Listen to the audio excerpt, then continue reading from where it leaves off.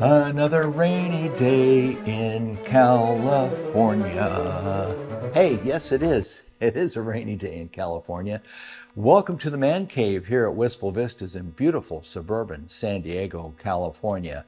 And everyone wants the weather report. These videos are watched around the world. It's currently 64 degrees. I'll put what that is in Celsius over here. So that you folks out there know some of these videos are watched around the world, and people do have a thing called winter. It seems like we do in California as well this year, just like last year, a little wet, a little rainy.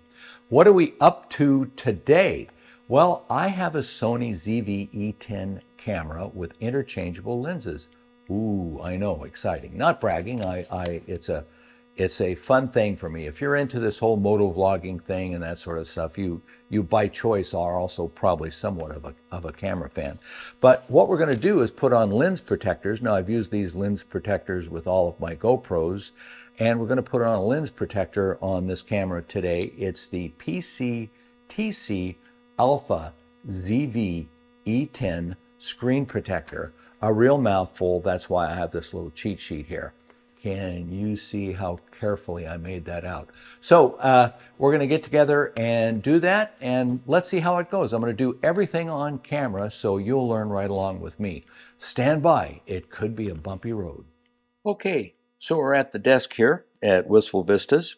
Here's the camera. Very nice camera, by the way. There's a lot to do with it. There's a lot to be said for a GoPro you just fire up and run with.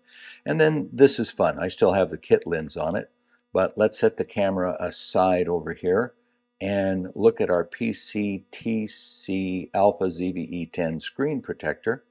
Comes in a plastic shipping case. We open it. So that kind of bugs me sometimes. You don't see the clear tape, and it makes the whole thing of opening the box up a little harder. I guess they have to do it to keep it safe for transit, in transit stuff. Put that over there for now. All right, now here's how you open it. Yeah, you remove that tape you couldn't see before.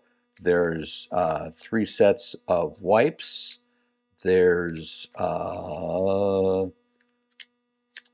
3 lenses, not sure what they all go on. We have 2 sets of sticker guides. Oh, 3 sets of sticker guides. And then, of course, ta-da, the instructions. All right, the instructions say, step 1, clean the camera screen surface. Step 2, use dust absorber screen surface cleaning. Step 3, tear the protective layer off the protective film. Step 4, automatic absorption protective film to the screen, gently press. And it says view the pictures on the back of the page. There's the pictures. Here's 1. We use these. And here's 2. We'll use these. And here's 3. So I guess you have 3 sets so that should you break one of these, you can use it 3 times.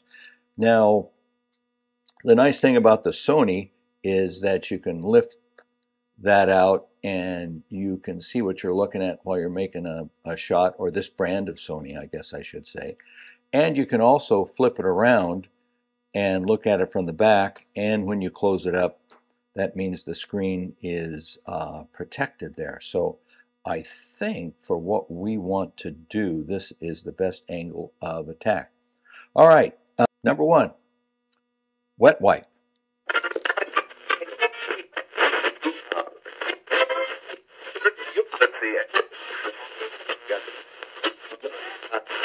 Number 2, dry wipe. So we'll take this off.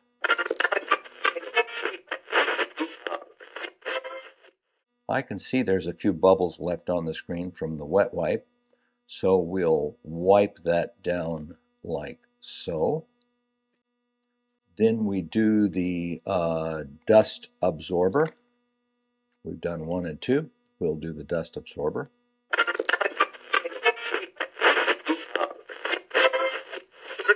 Hard to imagine how that's going to get any cleaner. All right, put that away. We're going to take the first lens cover out. Now there is a lens guide that you use to put these on. I'm going to take a chance and not use it. I'm going to try to align it by hand. But let's go ahead and take this backing off. Like that. That there. And bear with me while I try to very carefully align this by hand.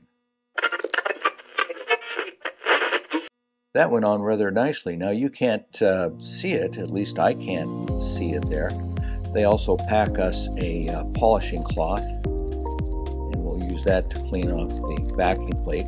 Now you want it to do, as you put it on, you want it to do a couple of things. You want to have it, of course, protect the screen, but this is, you also, if you want it, if there's any touch sensitivity, you also want to preserve that. All right, now I'm going to take the lens off and I'm going to see if there's any distortion. Let's power on the camera in view here. There goes the camera. And I'm a little close. Do I lose any sort of... no, I've just tapped, so I got a tracking cancel. But you know what? The touch screen interface works rather well, and I think we're in good shape. Now the next test, I'm going to power off the camera. There it goes. I'm going to see how it closes up. Does it leave any gap there? Nope. There it is. So in a few moments or less, we have the screen protector in place, and it doesn't seem to interfere with camera operation or storage at all. And I have a little bit of, what would you call it, a little assurance that it's more protected now than it used to be. So let's put the lens back on, and we'll try and do some videos later on. But there you have it. Impressive little product at a good price. PCTC Alpha ZV E10 screen protector. By the way, I purchased this with my own hard-earned funds. There's no product placement or anything like that. So just an honest assessment. Nice little addition, I think, for the ZV E10 camera. And that's all we got. Thanks for watching. Hope you're going to have a wonderful day.